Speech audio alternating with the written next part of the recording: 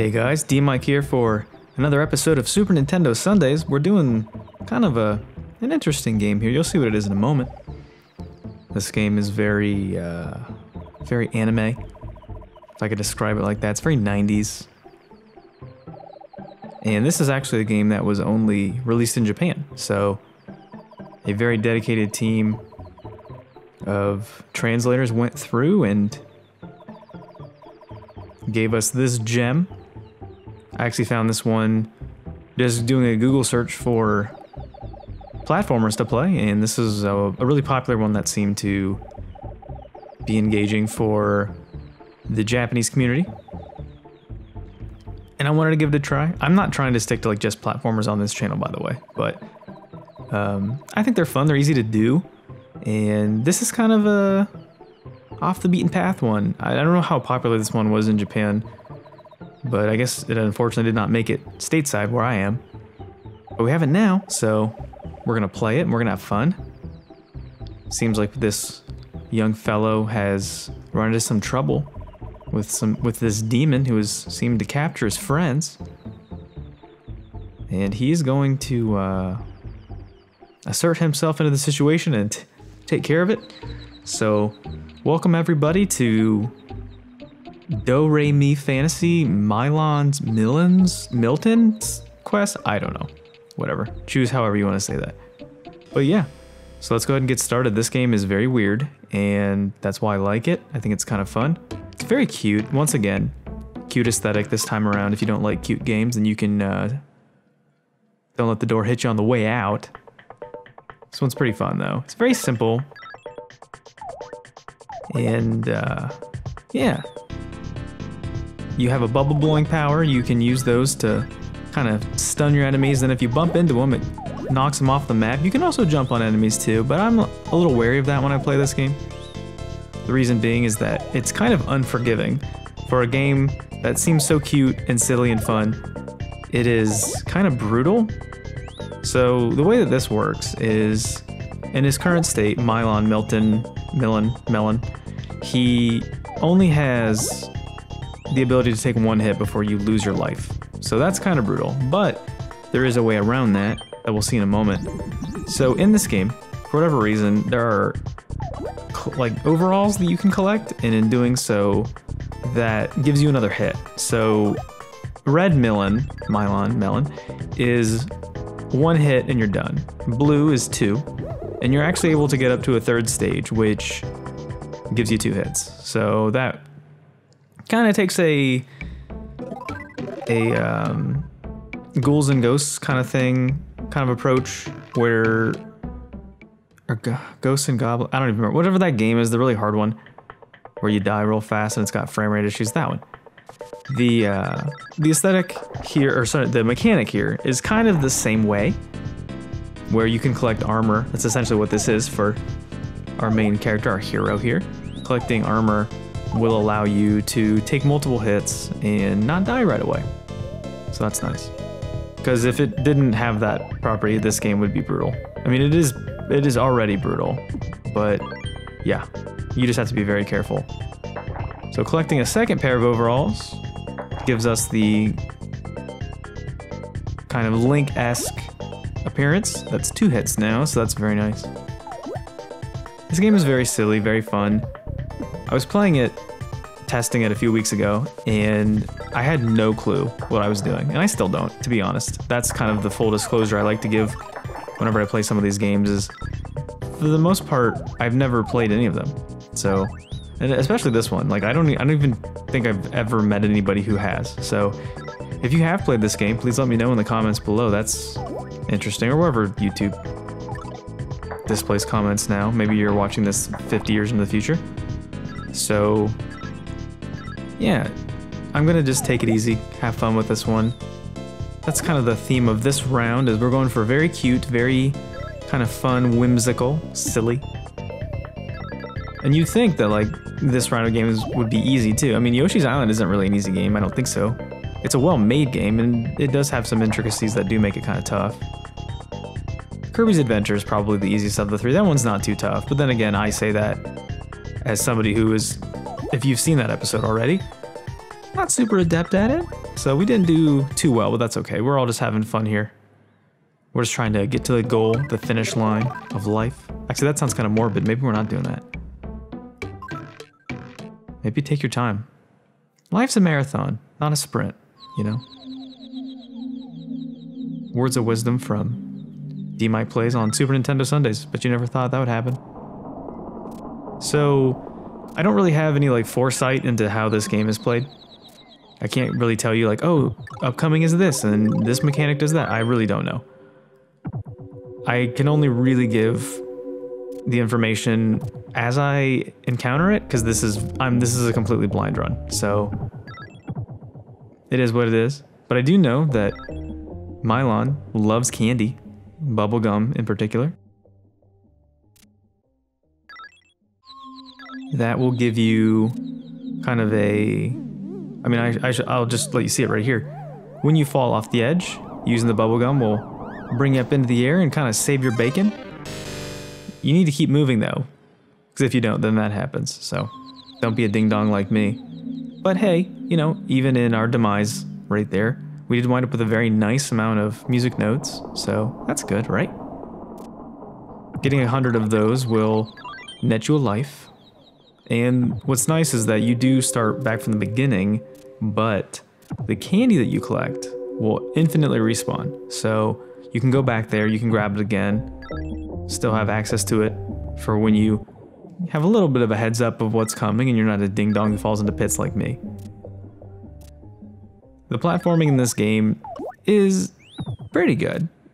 It can be kind of hazardous at times, and without muscle memory of what you're doing, it can be a little tricky because that will happen. So you have to just, you know, play the game enough, I guess, to know where things are going to be. That's the same pretty much for every game, but the downside is that this game is unforgiving. So you only get 2 lives when you start. Before you pick up any extra pants, you can only take 1 hit. So this must have been one of those games that when they made it, way back when, they assumed that for whatever reason, there's like this strange kind of rift, this dichotomy of how gameplay is produced for like the Japanese audience versus the North American audience, where games for Japanese exclusives for some reason are just harder in certain instances. Okay, so now we've got green pants. We're doing great. Thank you for that. There's a little exploring to do in this game too, which I think makes it kind of fun. It's not quite so linear. It's obviously still just your left or right platformer, but you can take your time and play around a little bit and have fun with that. It's nice. Break down some bricks, try to find extra music notes. 100 gets you a life, like I said. But yeah, going back to my point, I think it's interesting that certain games, when they're made, and then they're ported to an American audience or a European audience, for whatever reason, those games are made easier. I don't know why. And I don't think, you know, nowadays it's probably not done that way because games released in America and Japan are relatively the same in terms of how widespread the accessibility is. You know, back in the day when you had your Marios and your, you know, games like that, it was easier to assume that the American audience wouldn't have had, you know, experience with it. Games were coming out in Japan a lot sooner than America, or just, I should say, the Western audience, and that led to them kind of ramping them up. So, you know, the Japanese audience would get something. The freshest example that comes to my mind is Mario 2, the Japanese Mario 2, the Lost Levels that we eventually got in the All-Stars compilation. So it's just those kind of thoughts of how back in the day, the assumption was that the American Western audience was too green, too novice to be able to handle, you know, tough games like your Marios and your DoReMi fantasies. So I don't know. I think it's an interesting approach, and there's probably documentaries out there that kind of reinforce what I'm saying. So apparently we collected some sort of weird invincibility sphere that we have temporarily here. There's parts of this game where I just have no idea what's going on. And I think that that's kind of what makes it fun. You know, I'll get stuck in places like this multiple times because I just cannot figure out what I'm doing. This is a game that's definitely reliant on trial and error.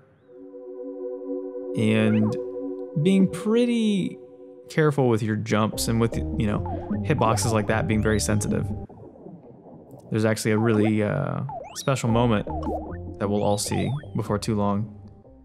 This game doesn't pull its punches, which I think is interesting. And because I don't know all the mechanics of this game, there's going to be moments where you'll be watching this and you'll be screaming and you'll be like, you know, DMic, what are you doing? Like, that's not what you're supposed to be doing. Yeah, that's 100% accurate. So, I'm just doing the best I can. I'm just having some fun with Melon on his adventure. Trying to rescue Tinkerbell from the clutches of Skeletor or whatever that demon was.